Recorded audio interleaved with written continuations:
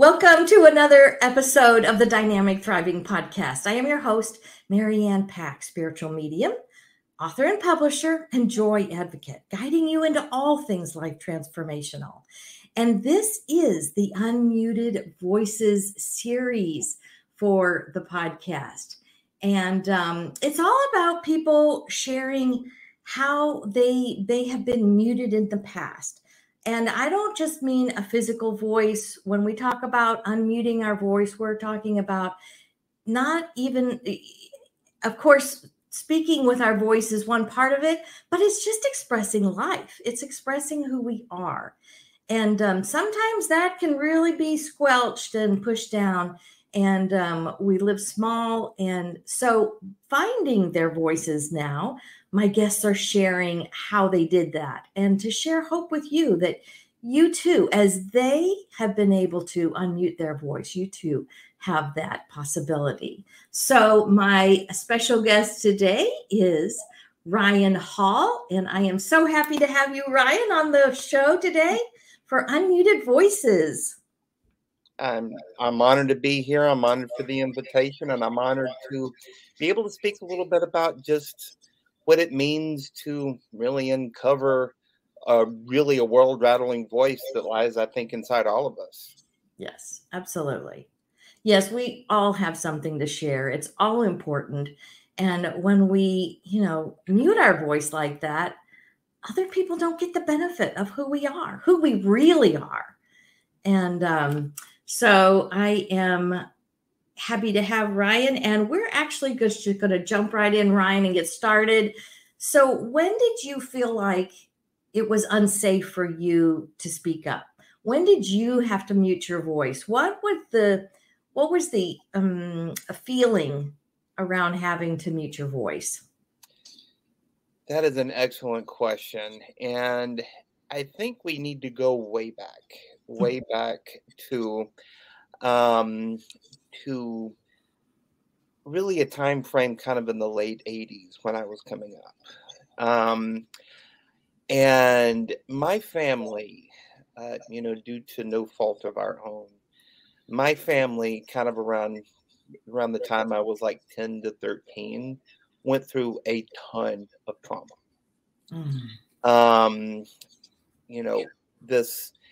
We had some estrangements. We had some real big blow-ups with my parents. A lot of fights.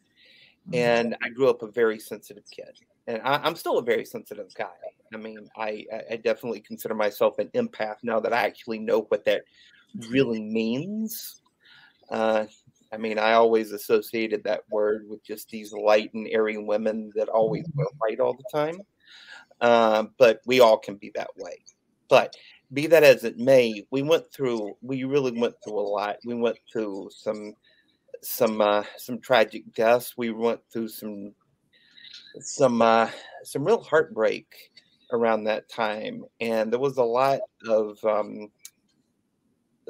time during that period in my childhood when I felt like I had to take care of my parents. Oh, yeah. And because, especially my mom, I felt like I had to take care of my parents because I didn't want to shake the apple cart or upset things. But I also knew that, losing my grandfather, her mother, her father, losing my aunt and uncle, her sister, losing a lot of people that really meant so much to us during a short amount of time. She shut down, and I feel like I shut down as well. Mm-hmm. And I really spent a lot of time. Really upwards of 22 hours a day in my room, playing video games, watching TV, and just afraid to leave and to be able to speak up and have friends and really have a normal childhood. So that was kind of around what ages did you say that was? Really around 10 to about 13, 14. Gotcha. Yeah, a really formative time. Yeah. coming into those teen years, you know, I could see that. So with your mom shutting down and you kind of following suit and feeling like you had to parent the parents, and you know, we take them on as indoctrinated beliefs. For me, you know, it was typically around religious beliefs and things like that came in to rule our lives. And so what were some of those indoctrinated beliefs that you either picked up because they were subtle messages, you know, like your mom shutting down kind of thing, so you followed suit, or even if they were just talked about, we don't want to do it this way. Our family only does it this way. We're these kinds of people. So, you know, indoctrination can come from our religion, our society, our family, our culture. You know, what were some of those beliefs that you took on as little Ryan that made you mute your voice? Another excellent question. And I feel like a lot of the, I feel like a lot of my indoctrinated beliefs, some of the things that I took on, some of the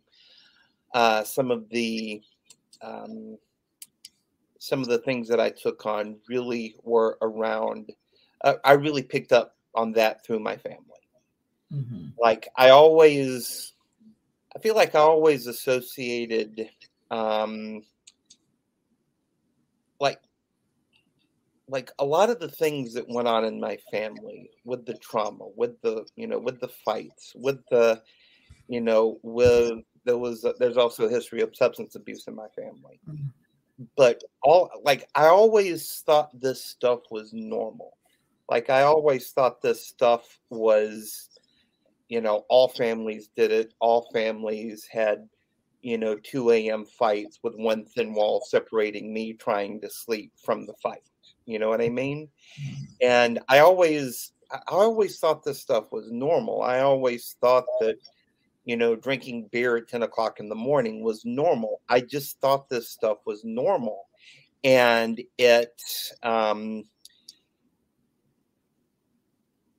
I never wanted to shake that up. I never wanted to cause any trouble. I just wanted to blend in and hide. Like I wanted to hide, like I wanted to blend in with the walls, like I wanted to blend in with the walls and, just kind of shut down. Mm-hmm. I would think that would really create such, and that's the thing. There's so many times that we take on these indoctrinated beliefs and we think they're normal. We think that everybody lives that way, so we don't question it. We just, go along to get along and let's fly under the radar. So nobody picks a fight with us, Yeah. Or if you stirred up something, then you'd cause another fight and then you'd think you were the problem. I could see how that. It was a total ripple effect like that. It was a total ripple effect like that, because if I were to start something at least this is how little Ryan believed, that if I were to start something, if I were to start trouble, if I were to be a rebel in any way whatsoever, that I would take away from something more important, that I would take away from something more pressing, more worrisome.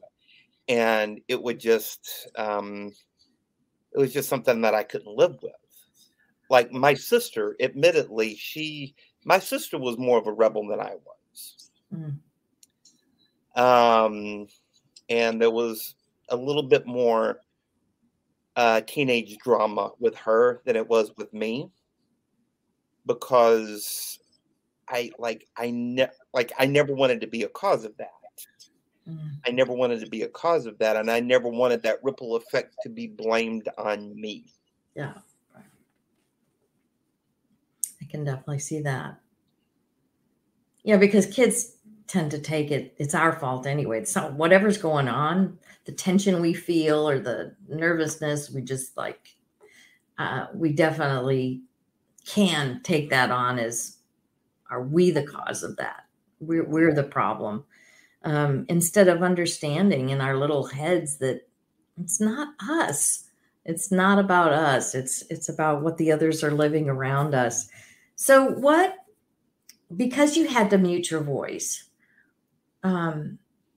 this always, how we live always affects every area of our life, our relationships, our health. For me, it was huge health issues. Where we choose, college, choices we make about as we're leaving the home and that kind of thing. Our finances, how did that affect maybe your spirituality if you were into that kind of thing? How did that muting of your voice affect all those areas of your life? Several things come up for me with that. And this is when I was getting a little bit older, but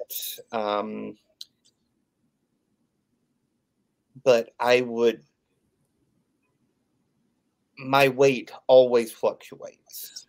Mm-hmm. My weight always fluctuates because I can be a bit of an emotional eater. Mm-hmm. And this, I know we're kind of jumping around the timeline here, but when I was in I think I was like 32 when she passed, but when my mom passed away from this 2009,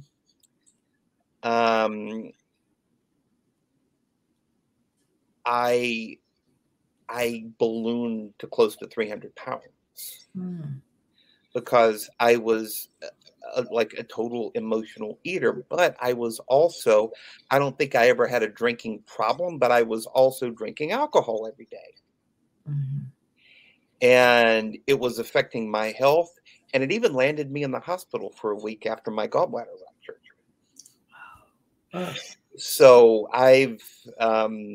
this is something I've spoken about in books before, but I've got a, tidy little, about a 10-inch scar right under my right rib cage that Mm-hmm. is a constant reminder with me of just how fortunate I am to be alive.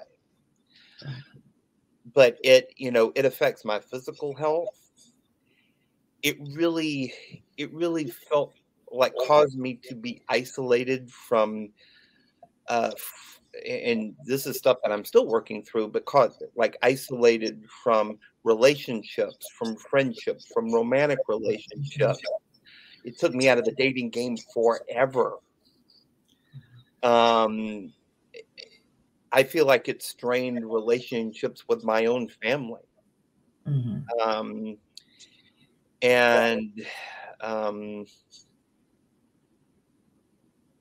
I really felt like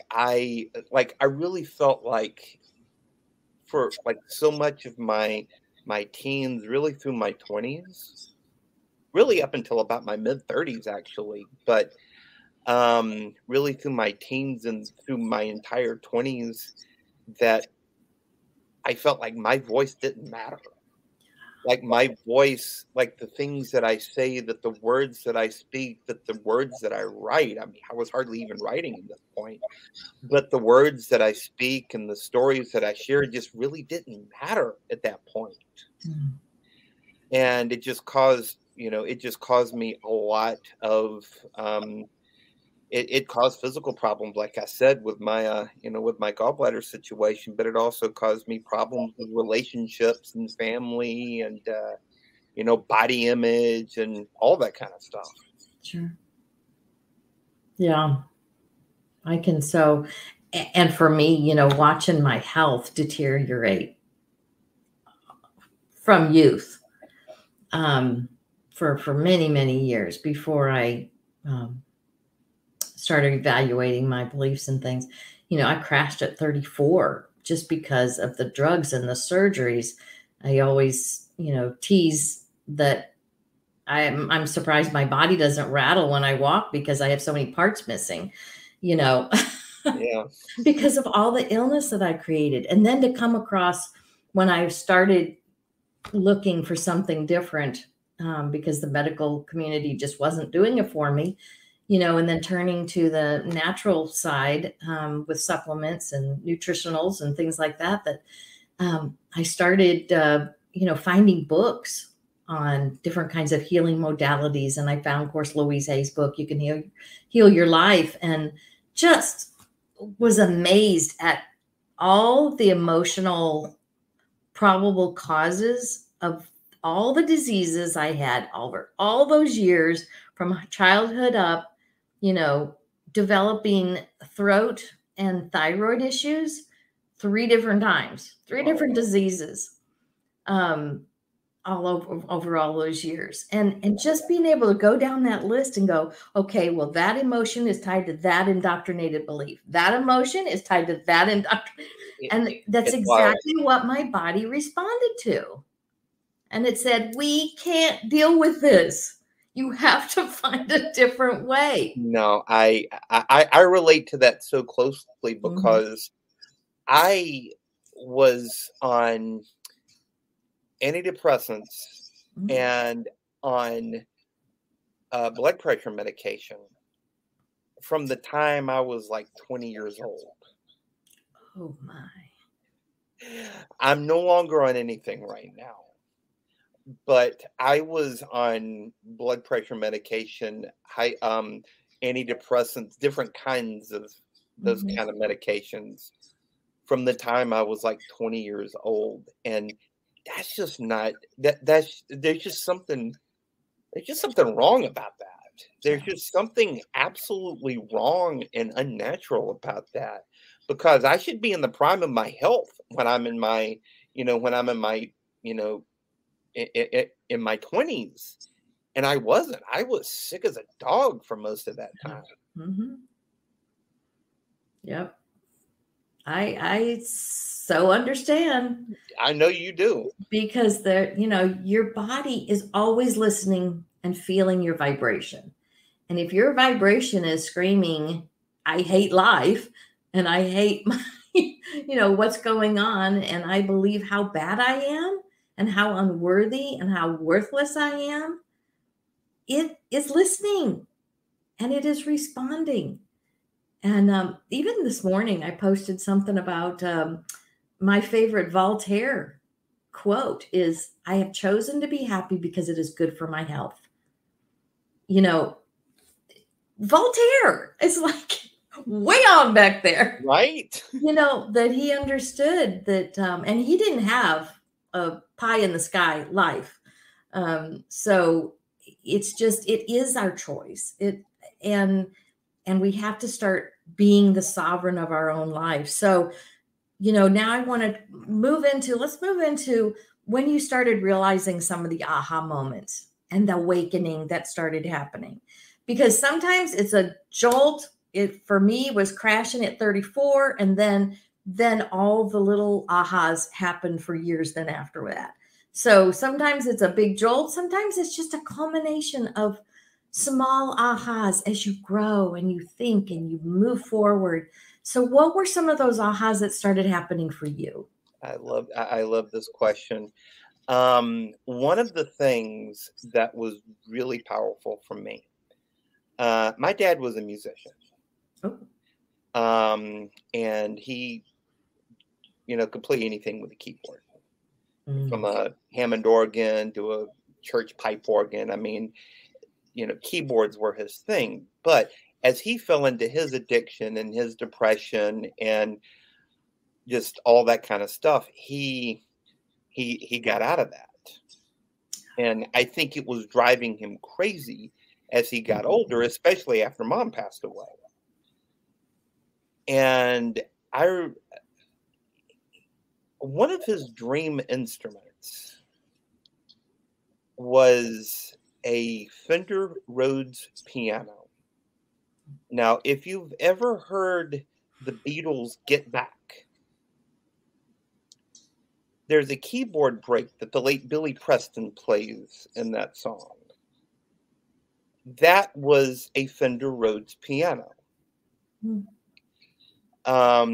You know, so many, you know, guys like Donald Fagen from Steely Dan, Larry Dunn from Earth, Wind and Fire, Stevie Wonder, just a lot of the biggest names out there played one.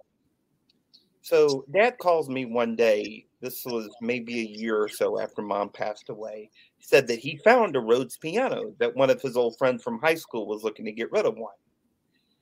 And he was so excited. He drove up to Montgomery, Alabama, picked it up, bought a little amp with it, and put it in his in the mudroom of his house. And as he got older and sicker and more depressed and more deeper into his addictions, the dust on that piano almost started to turn the white keys gray. It was bad. Mm-hmm. And I remember a moment, maybe, you know, just a couple of months after Dad passed away, late in 2014, that I was over at his house taking care of some bookkeeping things. And I saw that piano. And now I don't play the piano. I'm a music connoisseur, but I'm not a musician by any stretch, because it never really interested me at the time when I was a kid, because that would have been a way to express myself. But I remember taking like a Swiffer cloth and dusted that piano. And I plugged it into the amp. This is an electric piano, right? I plugged it into the amp and just plinked out a few notes. And it sounded just like all of those big names that, your Billy Preston, your Stevie Wonder type, those big names. And it sounded just like that piano. And I don't think I was conscious of it at the time, but I realized I can't abide by another dusty piano. Mm-hmm. So I started getting more serious about my writing at that point. I started I enrolled in a life coach training course. I started taking my own personal self-development, but also self-expression. I started taking that a lot more serious at that point. I was not conscious at the time when I was doing this, but I knew that was the moment. Just like looking back on it, I knew that was the moment, was like, I can't do this anymore. I can't sit back and just let the world go by when I have so much to say, but I've been sitting on it for years and years and years. Right. Wow. Yeah, it's amazing how sometimes, of course, we don't even know what we're looking at the time. Sometimes it's that we have to look back at it and go, oh, there it is, and there it is, and there was a moment, and there was a moment. So, like, when did you start? I mean, these aha moments happen, but when did you start putting into action the shifts that you were wanting to make? What did you start doing? Did you have help? Were there people that you kind of surrounded yourself with to support you? How did that start working out for you to make the shift, start making those shifts of transformation? Well, I teased it in the last answer that I shared, but it was around this time that I started working with a coach for the first time. When I started working with a life coach for the first time. Her name I no longer work with her, but her name is Michelle Lakin. This is a woman who became a very dear friend of mine during some really dark times in my life, but has also become a mentor as I've started practicing my own coaching as well. Right. But I was working with a group of people. We met every Monday morning at 9:30 a.m.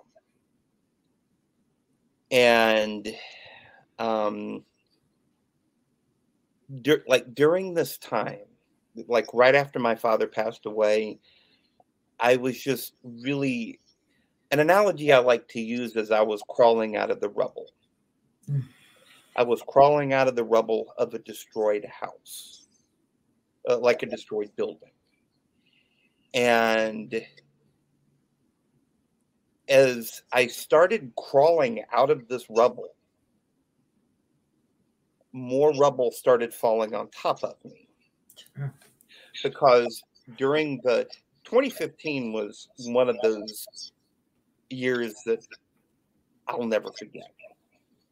Because that my father passed away in December 14, and 2015 there was a lot of estate drama. There was a lot of just like really figuring out just who I am. But this group of people that I worked with every Monday morning, I had been sitting on a manuscript for a book for maybe a year and a half at this point, like a completed manuscript. But I was scared to death to share it with anybody because I was like unsure of even if this was a good book or not. But I got the encouragement to finish that manuscript. I got the encouragement to get it published. I got the encouragement to start traveling alone. I got the encouragement to move from Alabama up to the New York area. I got the encouragement to join this coach training program. And I think it was all because I allowed these people into my life. I allowed this group of people into my life. And we really became like family over the course of that year.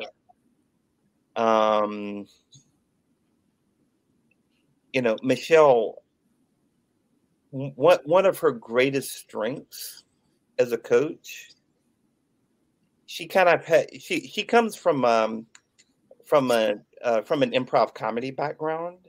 Oh. So she's got a great sense of humor, but she knows how to deliver that tough love with a sense of humor, where a lot of people, it's almost like a WWE taking a steel chair upside the head when it comes to that tough love. She did it with a sense of humor. She did it with a wink.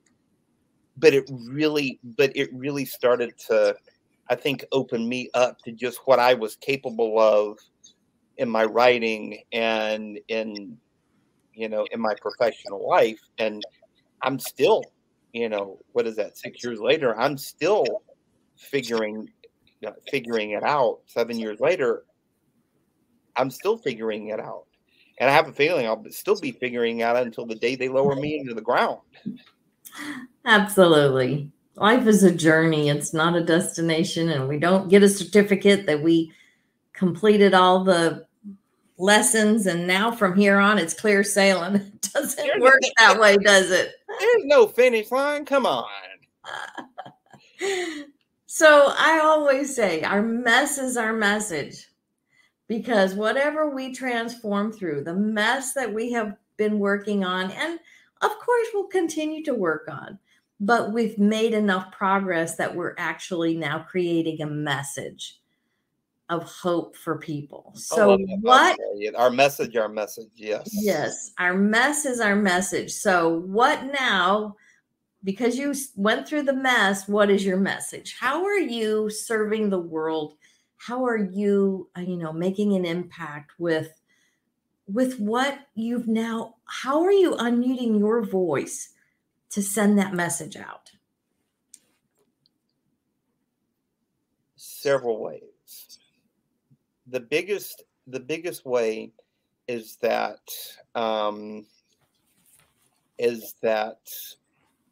I have recently completed the manuscript of my third book. Ooh. My third book, which is a memoir, ironically enough, about how I have unmuted my own voice. The title is Mining for My Voice. And it's, as I like to say, it's the stories of the events that led me to silence my voice, but also the events, the people, and the creatures that I have met along the way that has helped me to uncover my own voice and my own message and my own in my own journey. So I'm looking to get that out this fall. So be on the lookout for that. I've got a few I've got a few test readers out. I've got a former coach of mine, mentor of mine, who is penning a forward for it. So I'm really excited about that. I haven't gotten that yet, but I'm really excited about that. But that joins the two novels, Hello Again and Written in the Stone, that I have published. And I've also been a part of a couple of collaborative books that our mutual friends at Greenheart Living have put out. But I have also a couple of published titles of my own that I have a business where I have edited and published a few books. One was a recovery memoir that sold incredibly well, a recovery from alcoholism memoir that has sold incredibly well. Another is just a wickedly funny children's book satire. And I'm in the process of two more titles. One is a little sleep guide, and another that I'm about to start working on is a children's book that is about as smart and funny as anything I've ever read. So I'm helping people find their voice through their own story, through their own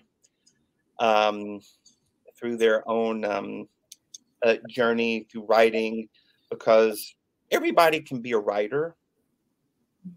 Just going from, and you know this as well as I do, everybody can be a writer, because if you've written an email, if you've written a text message, you can be a writer. But it takes uncovering a lot of stuff to go from being a writer to being an author. Yes, absolutely. Yeah. So I have, I'm spreading that. I also too have a podcast. It's been it's been on a bit of hiatus as of late, but I am looking to get it back up as we're about to cross over 100 episodes ourselves. So I'm excited about that. It's called Solar Powered, SOUL-R. But I love speaking about stories from my own life, but also speaking to people who have overcome things in their life to share their story, to find their voice, and to just create, to find their message, to create their message through their own mess, if I could borrow your phrase there. Absolutely. Yeah. So, I have a firm belief that everybody has a world-rattling, humanity-shaking voice. You just have to uncover a lot of rubble, get out of a lot of rubble to find it. Yes. Yes. And I usually describe it as, peeling back the layers that we got covered over. Our little pure little hearts, our little perfect selves got indoctrinated and put on, and we're just finally peeling those layers back, to coming into our own and blossoming, being our own sovereign.